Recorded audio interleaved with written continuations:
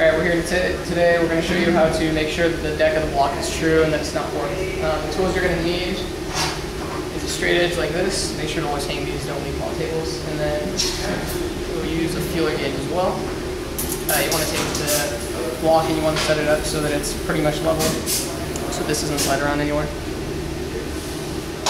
And you're going to set it up so you can take a couple measurements.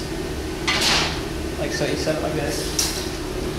And all you're trying to do is make sure that the feeler gauge can't go through in any specific spots here. We're using a 3/1000 of an inch gauge. So as for that side looks okay. We'll do it on this side as well.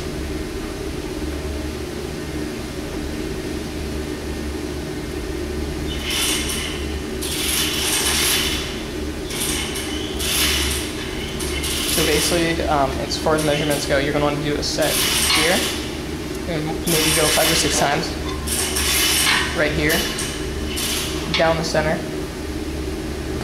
crossways like an X, and then you're going to want to do a couple this way as well. And you're just going to measure all the way across. And let's say, for instance, this is a warped block. You're going to be able to shove your feeler gauge through there. And depending on how warped it is, you might be able to shove a larger number of feeler gauges through. So make sure to write all your numbers down to make sure that your block is not warped, and that's how you check.